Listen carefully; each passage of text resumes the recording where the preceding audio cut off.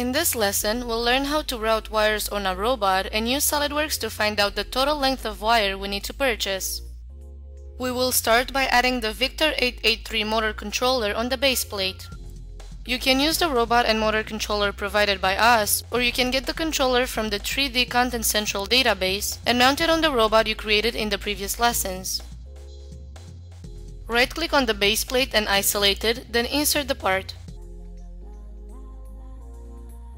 Mate its bottom face coincident to the top of the plate and add two distance mates, one of 3 inches and one of 1 inch, to locate the controller on the plate. Flip alignments and dimensions to give the controller the proper orientation.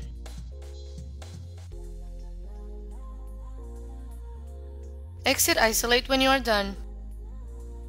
In order to have a clear workspace, hold the Control key down, select the base plate, the motor controller, the inner C-frame, and the motor. Right-click and then select Isolate. Now you need to enable SOLIDWORKS Routing, which will allow you to easily create wires and harnesses and save them as sub-assemblies. Go to Tools, Add-ins, and select SOLIDWORKS Routing.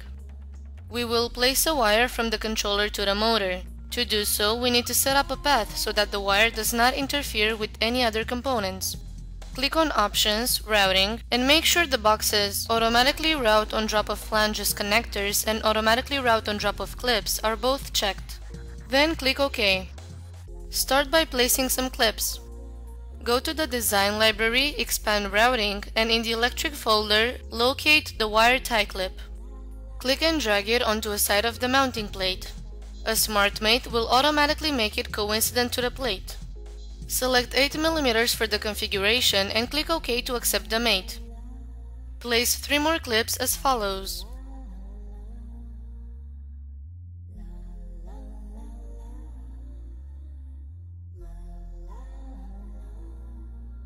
Now use the Rotate Component tool to rotate the clips in the desired positions and the Move Component tool to align them.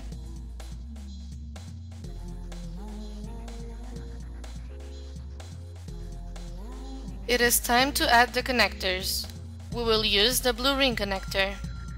Rotate the assembly to see the back of the motor, then drag the blue ring terminal until it snaps on the appropriate feature. Because you placed a connector, SOLIDWORKS starts a new route and asks you to define its main properties. Accept the default ones and notice the new harness assembly that appeared in the Feature Manager. Now place the second connector and rotate the assembly to place 2 more on the controller.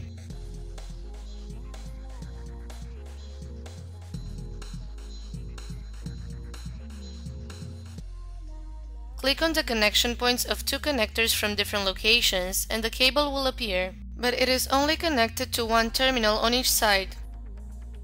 Exit the 3D sketch and go to the Electrical tab to select Route through Clip.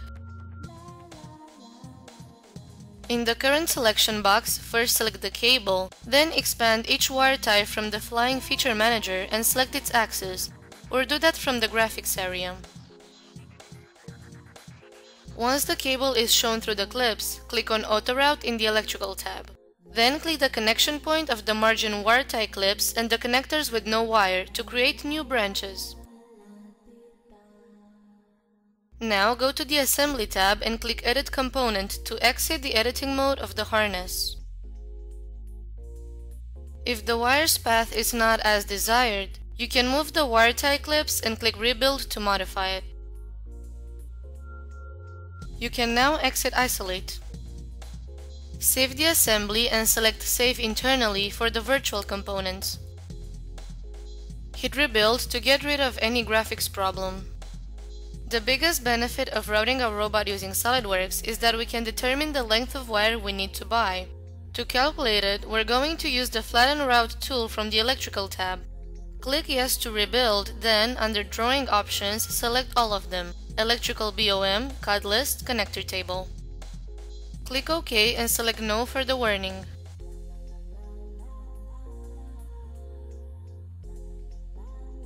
We can observe that a drawing with all of the needed dimensions is created automatically, and that each branch has additional information about the wire.